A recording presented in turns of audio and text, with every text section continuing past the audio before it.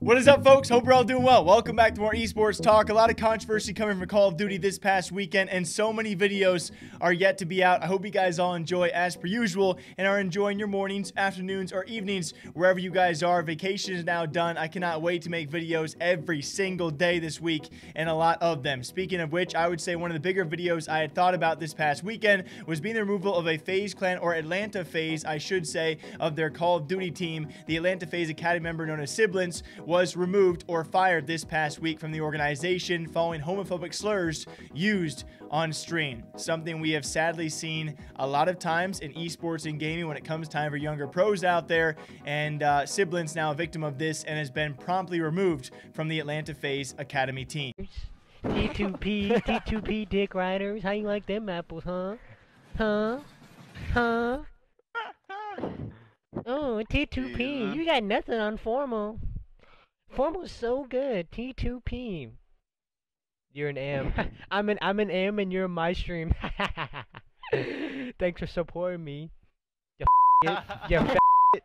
You T2P dick rider. You dick rider. What's your problem, Tim? Shut up. Shut up. No one cares. I don't care. I don't care if he's Michael Jordan. I don't care. And even just this alone has caused, I would say, a lot of responses out there. Clayster being a prominent one to respond to this cancel culture going around Call of Duty, which in itself is very, very interesting. We'll talk about his tweets in a second. I would say the more interesting fact being that FaZe Clan, unfortunately so, became notorious a few months back for having a young Fortnite pro player known as Dubs have one of the most widely seen and now heard N-words, racial slur, of all time in gaming. It was very, very widely viewed by a lot of people out there, and a very, very poor circumstance and dumb decision made by the young pro, who was then sentenced to an indefinite suspension and sent to sensitivity training, later rejoining the organization and team and never ever being kicked or removed from the org entirely, just being sentenced to that indefinite suspension, as well as the training he did later complete, and they later actually rejoined the roster. So it kind of prompted at least a question in my mind exactly why FaZe Clan treated that situation differently from the Academy team of the Atlanta FaZe. My first intuition would be, of course, when it comes time for bigger figures out there, they do naturally, when it comes time for any scene, esports, sports, entertainment, the bigger you are, the more you do get away with. I know it's a sick way of thinking, but that's how it works in esports too. I've broken that down several times on this channel, but it actually seems by a lot of responses out there and a close source to FaZe as well, it's just because management is completely different from FaZe Clan as compared to the Atlanta FaZe. The same hands who had a decision in the Dubs case did not have hands on in the decision when it came time for Siblings in his case. And I really can't argue it then. If that is the case, if management is different between those two, which is seemingly they are, it's apparently FaZe Clan in partnership with the Atlanta Esports Ventures Group over there in Atlanta, have the Atlanta FaZe spot. It's just a partnership though. Beyond the name, FaZe Clan has no control in the decisions they are making.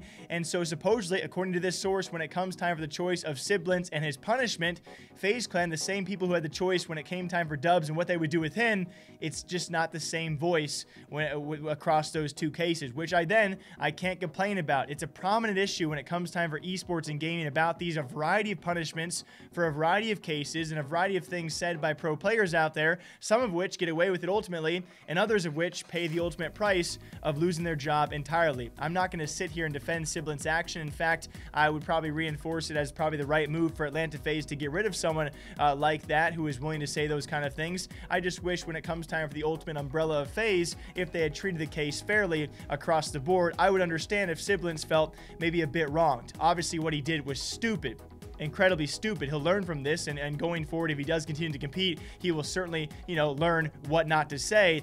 But it would be understandable if he felt wronged by an overall organization who treated a Fortnite case very different from a case of his own. A Fortnite case, by the way, which was you really can't compare these cases, but it was bad. It was very, very bad. Now, when it comes time for Clayster's tweet as well about this in cancel culture and Call of Duty and esports, he says it's weird how things work. An amateur playing Chicago can use a word when he's heated at the toxicity he's getting in his chat and get dropped from his team, but a pro can tell another pro the same word on stream last year and nobody cares. Cancel culture is whack. People make mistakes. And Siblings did go on to delete a few of his tweets out there. Eventually did apologize for this as well. I really do hope he learns from it, but especially when it pertains to Call of Duty, This just drives so many talking points. There is no 100% right thought or angle on this, which is unfortunate because I think it does spark a great talking point as not only how FaZe Clan operates, but esports in general around these kind of things. I don't want to bring up past Call of Duty cases, so I won't name names, but we have seen pro players say some very nasty things,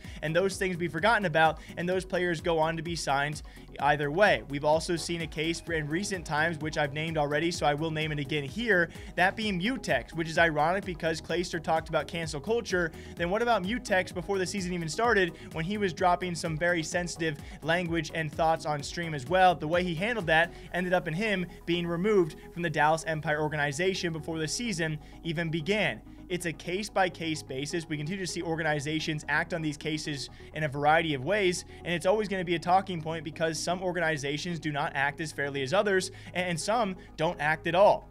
I respect Atlanta FaZe's choice here, but certainly it does have to be questioned in comparison to other cases we have seen in the Call of Duty and esports scene in general. It's just a very interesting talking point, and hopefully the more we talk about this, the more that up-and-coming pros realize, okay, that guy just lost his job because of what he did. Maybe I shouldn't do that ever. What do you guys think about this? A very, very controversial case. And again, no one is 100% right in this.